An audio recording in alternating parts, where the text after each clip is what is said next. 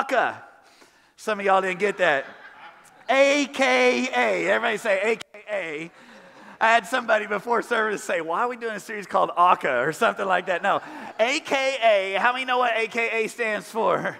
Also known as, and we've been talking about a few of the different names for the church also known as a bride, the church also known as a family, the church also known as a house we talked about last week, and today we're going to talk about another one. The church is also known as an army. So everybody say, I'm in the Lord's army. Now, when you hear that, what do you think about? What do you think about? If you grew up in church at all, you think of that song, I'm in the Lord's army. I was wondering if y'all would have that, right? Yes, sir, right. And I couldn't, when I'm going to talk about being in the Lord's army, I couldn't not show you this. Our son, he's 5 years old, and back in May, he graduated from pre-K, all right? And actually in May, within an 8-day period of time, we had a kid graduate from pre-K and a kid graduate from high school, all right? Y'all pray for me. Now I have a kindergartner and a senior in high school and a freshman in college, all right? But anyway, at his pre-K graduation, he was over at a little Christian pre-K, and so they did a little show, like they do, and they did some songs with some motions, and this was one of the songs that they did, I'm in the Lord's army, yes sir, and I captured it on my phone. Who would like to see it? Come on, if you like. I thought you might, so hey, can we just show them that? Stick it up there.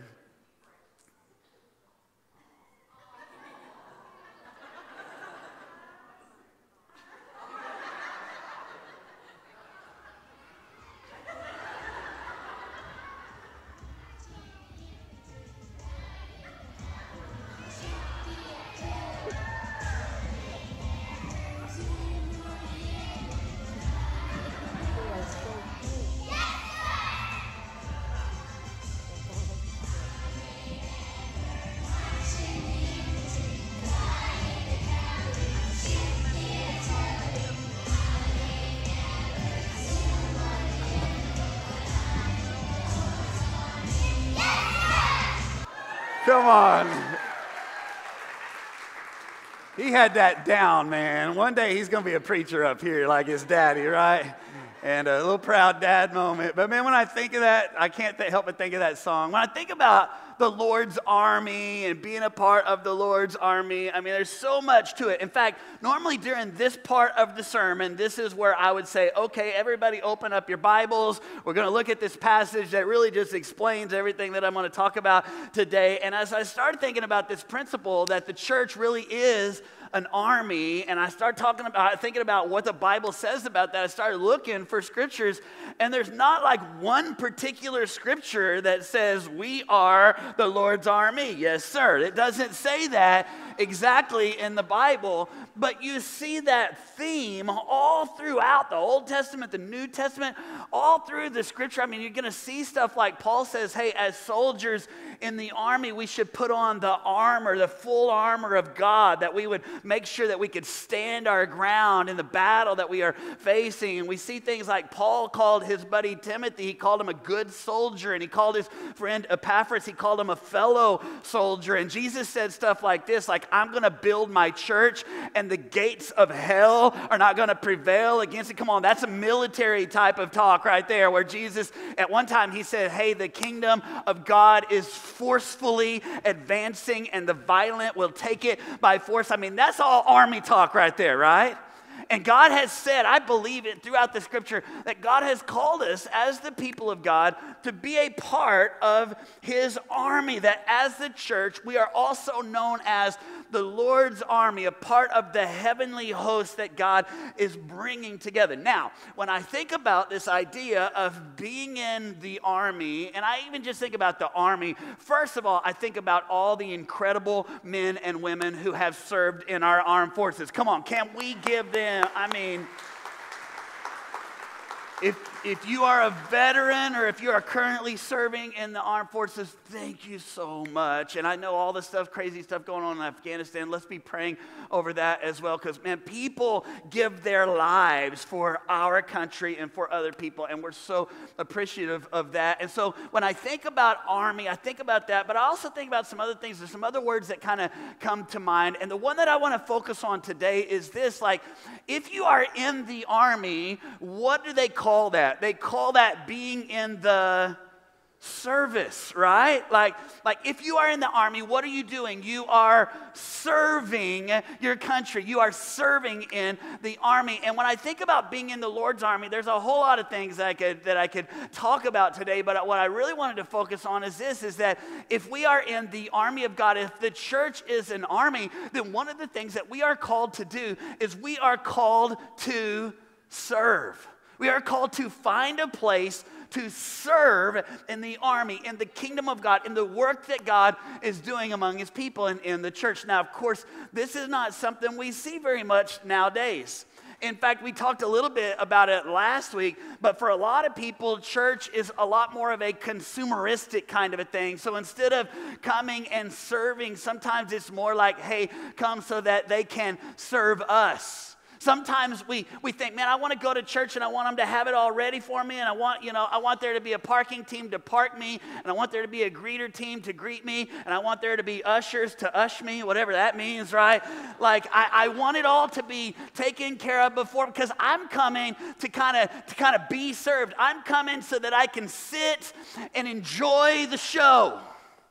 But guess what? If we're in the Lord's army, guess what? We're not called to sit and enjoy the show. We're called to engage in serving in the mission that God has called us to. We're not called to come and consume. We're called to commit and to contribute. Come on. We're not called to sit in a seat. We're called to serve on a team. We're not called to come to give. We're called to come so that we can give to others. Come on, I can do these all day long. I'm just telling you. Like, we're not called to come and just sing it. We're called to get on a team and bring it. Come on, that's what I'm talking about. And so what are we talking about? We're talking about serving in the army. I want to talk about it a little bit today, and I think there are really 4 things that happens when we get in the service, when we are serving in the army, as soldiers in the army of God. 4 things. So if you're taking notes, you can write them down. Number 1, soldiers in the army of God, this is what we do. We serve willingly. Everybody say willingly. We serve willingly. How many of you have ever done something before that you did it, but you didn't really want to? Come on, Ray. Come on, Ray. Let's be honest. You're in church. You got to be honest. We've all, right? We did it because we thought we had to, thought we were supposed to. You know, maybe you obligated to, things like that. You know, it's like parents in the house, you know what I'm talking about, when maybe you tell your kids to do something and they're like, but why do I have to do that? And you're just like, you know, the famous dad words, because I said so. Come on, anybody ever said that before? And then the kids are like, but that's not enough. I don't want to. And it kind of reminds me of the kid that one time when the 2 kids were fighting and not sharing their stuff. And so mom said, I want you to share with your brother. He's like, why do I have to share with my brother? And mom said, because I said so. And so then the little boy is kind of sharing with his brother. And then he looks up at his mom and says, I might be sharing with my hands, but I'm not sharing in my heart. And how many know that's the way it is sometimes in the kingdom of God, in the army of God? I might be serving with my hands, but I ain't serving with my heart, right? Like, I'm not doing it because I want to. I'm doing it because pastor said I needed to. I'm doing it because they gave me a free t-shirt. I'm doing it because this is what I should be doing. But how many know, like, when we are serving in the army of God, we're not doing it because we have to. We're doing it because we get to. We're not doing it because we have to. We're doing it because we want to. Come on, think about people who have served in the military. Like, they serve willingly. They sign up for it. Like, there's really only been a couple of times in the history of America where we've instituted a draft. Most people who are serving in the armed forces, they're serving in the armed forces because they enlisted. They signed up for it. They said, willingly, I am willing to give myself for something that is bigger than me. And guess what? Let me just tell you something. God doesn't want to institute the draft. Like, he doesn't want us to serve because we have to or because he makes us to. No, he wants us to serve with this attitude of, man, I want to. I get to. Like, I'm going to serve willingly. In fact, here at LifeGate, we typically don't use the word volunteer. Typically when we talk about serving, you'll hear us say serve on a team, get on a life team and serve. We don't really like that word volunteer because it kind of has a connotation with it. And yet I started thinking about it as I was thinking about this message. Maybe we should use that word volunteer because it has an element to it that says, man, I'm volunteering. I'm signing up, like not because I have to, but because I want to willfully. I am giving myself to something that is bigger than me. In fact, the scripture talks about it like this in Ephesians 6 and verse number 7. Paul says, serve what? Willingly. As if you were serving the Lord and not merely people. What is he saying? He's saying, hey, we should serve because we want to. We should serve, like if we're in the army of God, we're doing it because like we're enlisting to use our life to make a difference for others, not out of obligation. In fact, Paul says it like this in Romans chapter 13.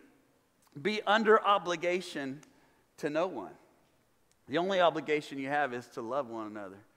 What is he saying? He's saying, hey, when you serve, like if you're doing it out of obligation, you're doing it wrong.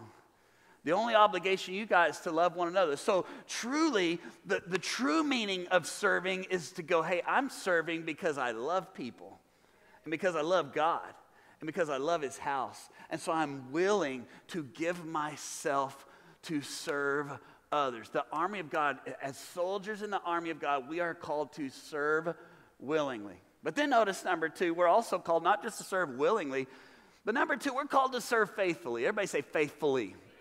Faithfully.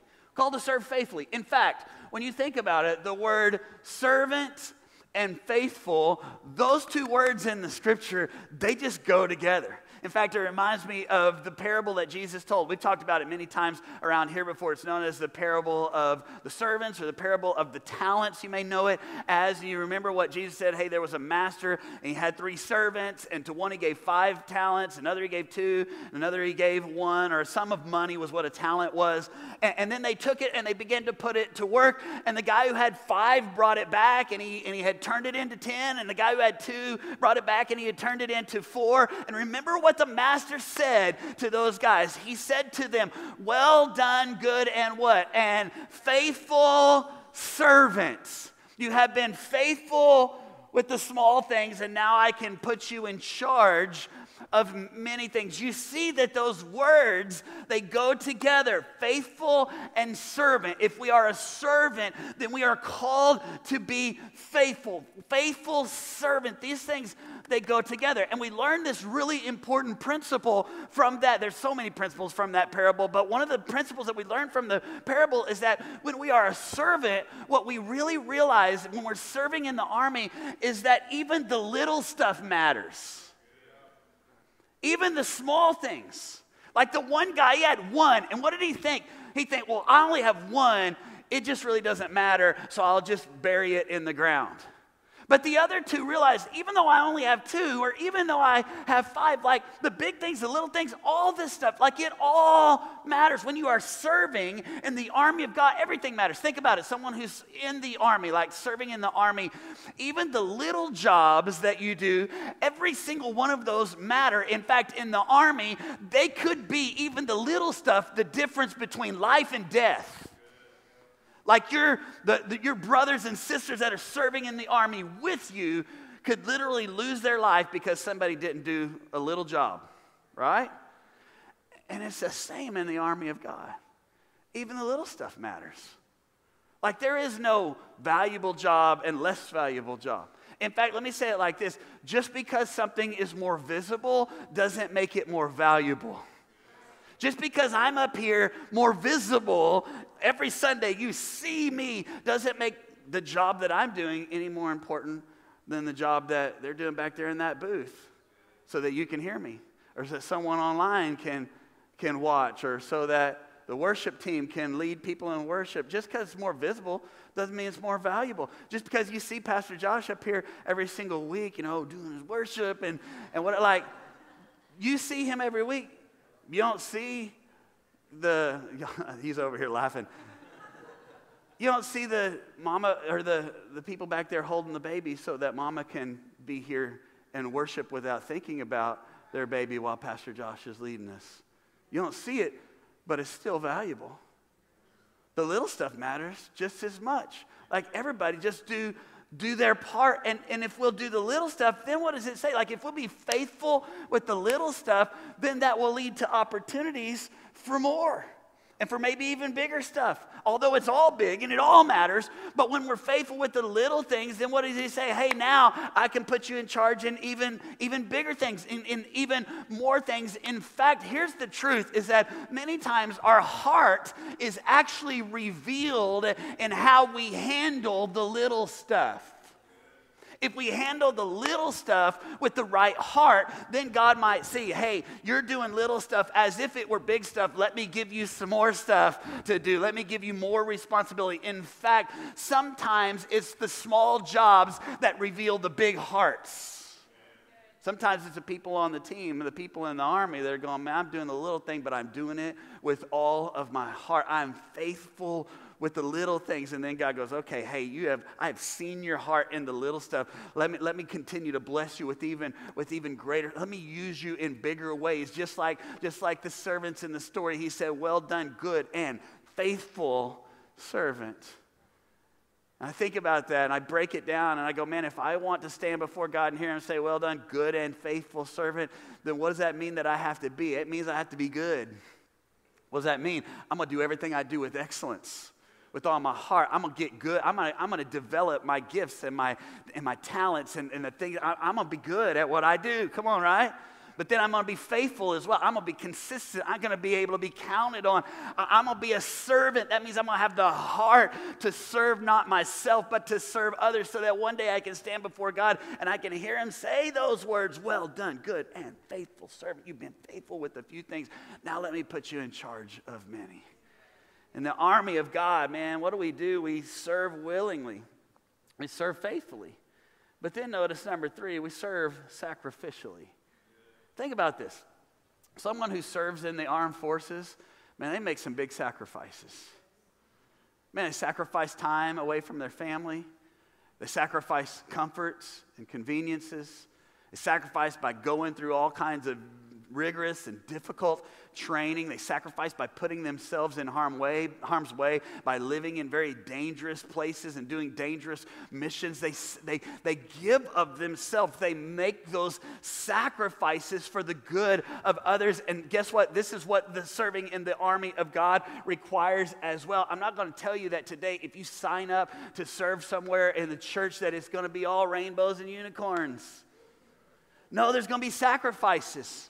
There's going to be times when it's like, man, I don't feel like getting up and going, but I'm doing it because I'm doing it for not just me, but I'm doing it for others. In fact, the Bible says it like this in 2 Timothy chapter 2 and verse 4. Paul says to Timothy, he says, every soldier who is called to active duty must divorce himself from the distractions of this world so that he may be fully satisfied with the one who chose him. What is he saying? He's saying, hey, if I'm in the army of God as a soldier in God's army, then there are going to be times when I divorce myself, when I sacrifice some of the other distractions. I'm willing to give of myself. I'm willing to lay aside some other things and make some sacrifices to do what God has called me to do.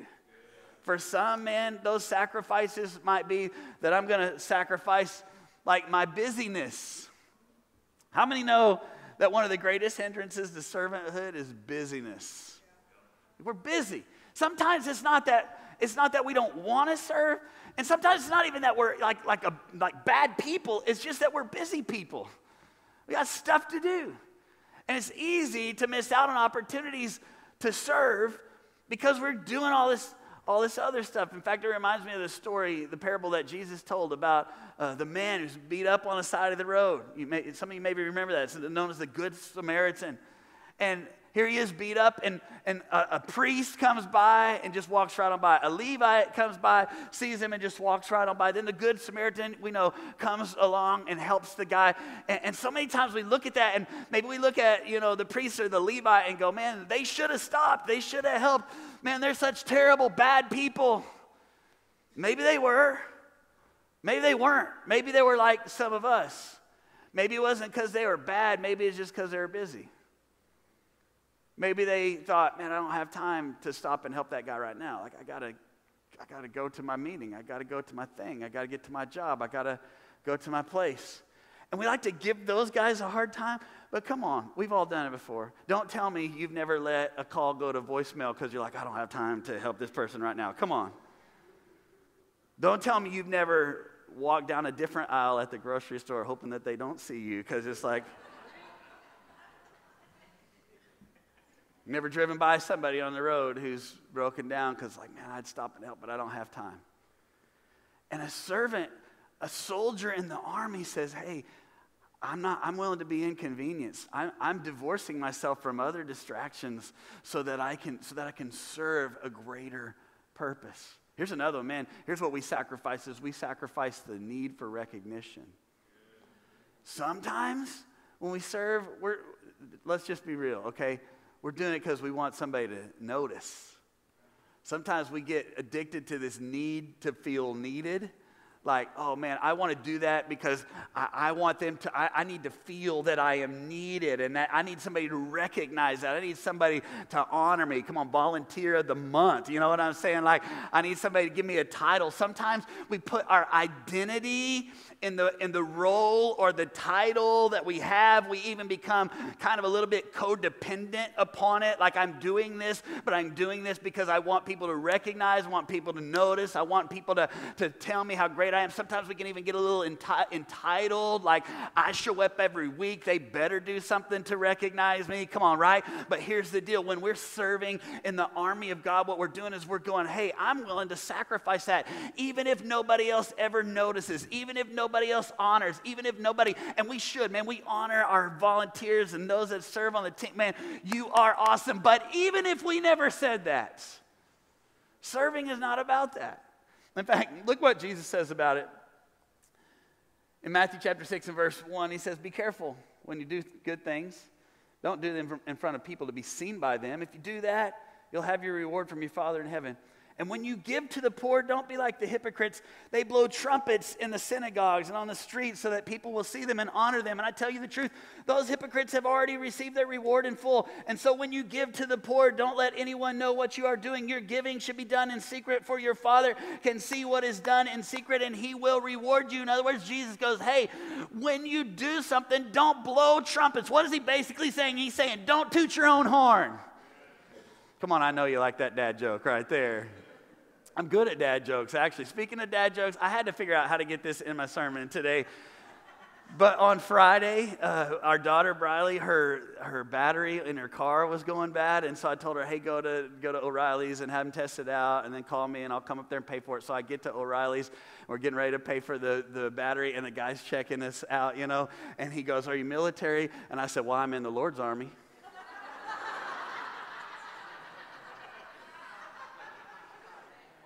And he kind of smiled, and he goes, well, that's good. And I looked at Briley, and she's kind of rolling her eyes, you know. And he goes, hey, that's a good army to be in. Just for that, I'm going to give you a $10 discount. It pays to be in the Lord's army. Come on. If we're serving in the army of God, we're going to serve willingly. We're going to serve faithfully. We're going to serve sacrificially. Number 4, we're going to serve wholeheartedly. People who are serving in the service, man, they're willing to give their whole self. They give their life. They leave it all on the battlefield. Why? Because they understand what they're fighting for. Man, I'm not just fighting for me. I'm fighting for my brother who's in the service with me. I'm not just fighting for me. I'm fighting for my kids and my family and my wife who are at home. I'm not just fighting for me. I'm fighting for my country.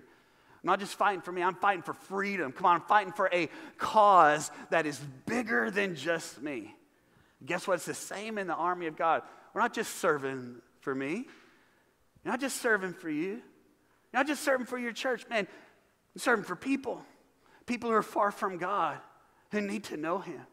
You're serving for, man, if you're serving in the Life Kids area, you're serving for that little boy who comes in and he doesn't have a dad or a father figure at home, and the only real male father figure he gets is the one that he sees every Sunday when he comes to class. That's what you're serving for. Man, you're not just serving to serve up some coffee back here. No, you're serving for that family that comes in and they're hurting. They've had a rough week. And they just need somebody to encourage them and someone to smile. And it's not just you're handing them some coffee. Like, you're encouraging them. You're smiling. You're loving them. You're showing them the love of Jesus. And we're not just serving just to serve. Like, we're serving for that young adult that has been about ready to end it all and just wakes up and says, man, God, I'm going to give you one more shot. You come to church today, and this is the last chance. And we're serving for that. We're running a camera for that. Like, we're on the worship team for that. We're helping the kids for that. Like, there's something bigger. And so when we realize there's something bigger than just ourselves, we're willing to go, man, wholeheartedly, with everything that I have, I want my life to count for something that's bigger than just me. And if that's not enough to inspire us, then let's take it one step even further than that. Even if I don't serve for my church, and I don't serve for my pastor, and I don't serve for other people like I just described, I'm serving for my God. In fact, that's what the scripture says. Serve wholeheartedly, as if serving the Lord, not people. Because you know that the Lord will reward each one for whatever good they do, whether slave or free. Colossians 3:23 says like this, whatever you do, work at it with all your heart as if working for the Lord, not for human masters. Why do we serve? Why do we give our whole hearts? We're doing it for God. Not doing it for the church. Not doing it because your pastor said to do it. Not doing it because they gave me a free t-shirt. No, I'm doing it because God did it for me. Like, that's the only reasonable response, isn't it? When you think that he gave his life for us, in service of us, went to the cross, how could we not respond with, God, here's my life? Isn't that what the Bible talks about? Romans chapter 12 and verse 1. So brothers and sisters, since God has shown us such great mercy, I beg you to do this. Offer your lives as living sacrifices for him. Your offering must be only for God and pleasing to him, which is the spiritual way for you to worship. When we think about what he's done for us, like, how can we not say, hey, God, I'll serve you. Here's what we're going to do. Today, I am unapologetically inviting you to be on a life team. Like, I'm not going to apologize for it, because here's what I know. Like, it's the best thing you could do. Some of your growth, some of your greatest growth is going to happen when you get on a team. Some of your best relationships are going to happen when you get on a team. Some of us, like, we're just struggling and we're discouraged. Some of the greatest encouraging times are going to come from saying, hey, I'm giving my life to serve somewhere. Like, I'm not even just talking about here and now. I'm talking about in eternity. One day you're going to stand before God, and when God looks down and says, hey, well done, good, faithful servant. You did good with what I gave you. Like, you served. You were good. You were faithful. You are a servant. When he says that to you, you're going to, after you're done crying and throwing your crown down at his feet and all that, you're going to be looking around for Pastor Chad. Man, thank you, Pastor Chad, for that Sunday that you asked us to serve. I'm inviting you.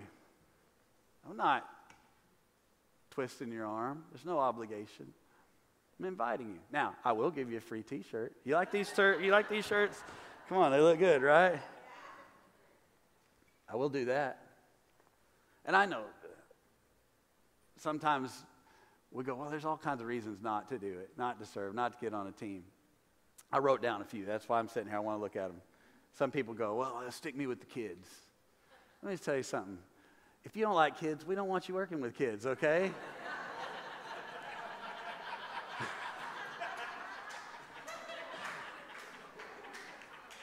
We're not going to put you there if you don't like it. Some of you, if you'd try it, you might, actually. Some of you thought you didn't like kids, and then you try, and you go, wow, God gifted me for this. But we're going to help you to get somewhere you want to be.